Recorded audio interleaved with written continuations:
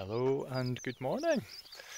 Welcome to another lovely day in the Scottish borders. Not quite as lovely as it has been in most of the previous videos, which I still think is a bit of an anomaly. It's actually looking very like it might rain, and I am not appropriately dressed for it, so hopefully it doesn't happen in the next 10 to 15 minutes. A little spot of rain just landed on my arm. Well, I did say, didn't I? I did say at some point I was going to end up doing one of these in the rain, so maybe today is going to be the day.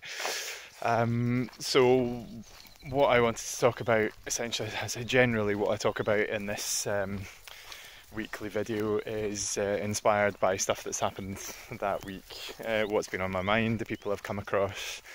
And there was a couple of things that came up, but I decided to focus on this one thing, which was the law of attraction. Okay, and the reason this came up was because I had posted a series of little mini posts on all the social media platforms, which you may or may not have seen if you're one of the handful of subscribers to this channel and you watch these slightly longer videos. You might have seen the stuff I was posting about Stoic philosophy. So I'm not a kind of diehard Stoic by any stretch of the imagination, but a lot of the lessons and the exercises from Stoicism really resonated with me, and I kind of came across it just through stuff I was reading at the time. So I had read one of Ross Edgley's books, and he refers to Stoicism quite a lot in the lessons from that, just in terms of mental management, day-to-day mental management, which is really what I'm interested in from a coaching point of view as well. How you approach life on a daily basis, and how do you manage your thinking, and that's what Stoicism's really about. And also then Derren Brown's book Happy, which is just looks at what happiness is and how you can be happy, and that also leans upon a lot of the lessons from Stoicism, including there's a big section in Derren Brown's book about death, and how as a culture we don't really approach death in the right way. We don't like to talk about it, we don't like to prepare for it, and Stoicism also relies fairly heavily on that as well. That's one of the key lessons in Stoicism, is really to approach life full in the knowledge that one day you're going to die and you don't know when that's going to be.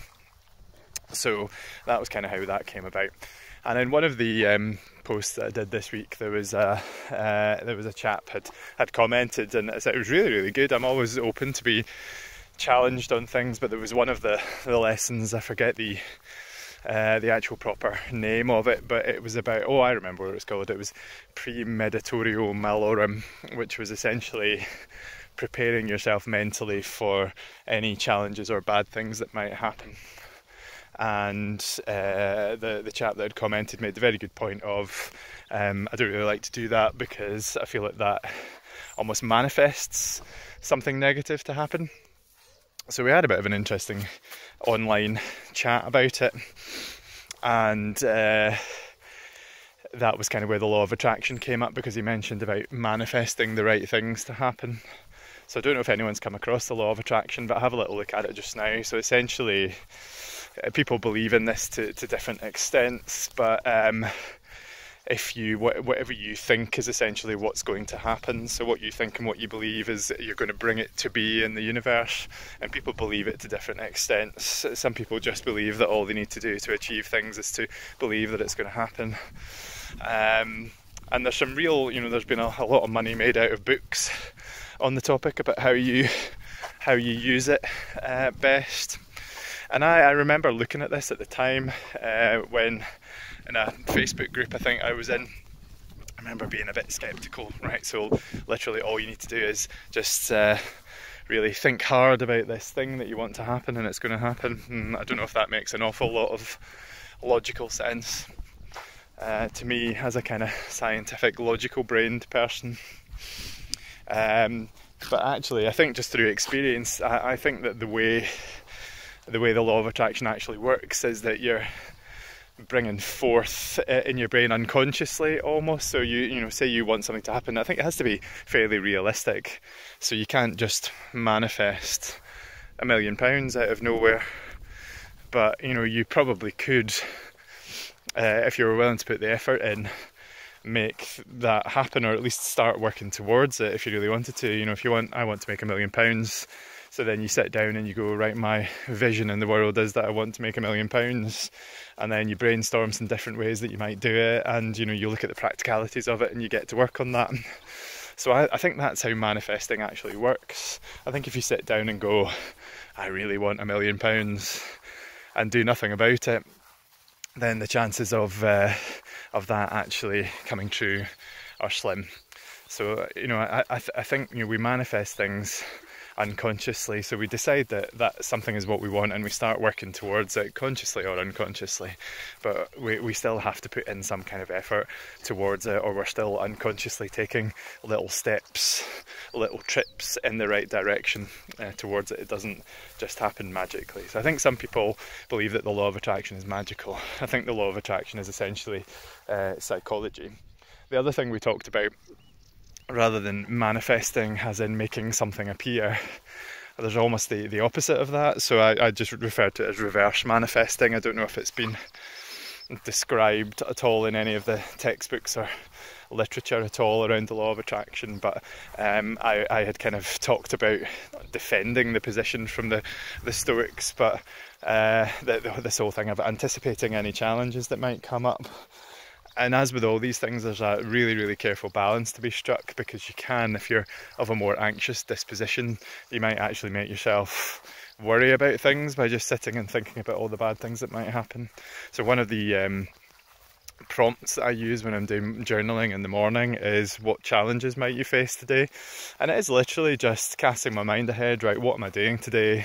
What little wrinkles might get in the way that might disrupt the flow of my day, and it just gives you a little window of opportunity. So I don't think about it for long, I just sit and I think, right, what have I got on today? Am I at work? Am I at home? What am I doing? What might be challenging? And that's literally it. You know, I don't obsess about it, and I don't get anxious about it.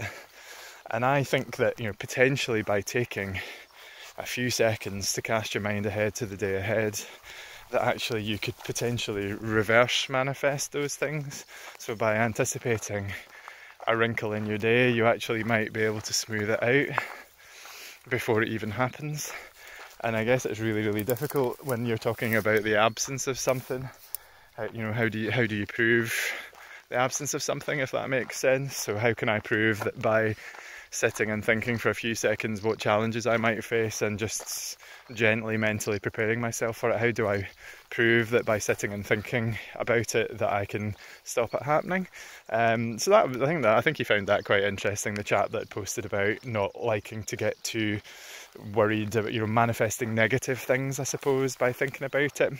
And I don't think that's really how it works, but I think it's a very individual thing. I think you need to try things and find what works for you. I find that approach has been working for me. I've been journaling fairly consistently in the morning, just for a few minutes each day, listening to a little bit of Ryan Holiday's Daily Stoic, just for, you know, 10 minutes or so, just getting a bit of a refresher on some of the Stoic lessons and listening to what he has to say. So that's just some thoughts on the law of attraction, a little bit about Stoicism.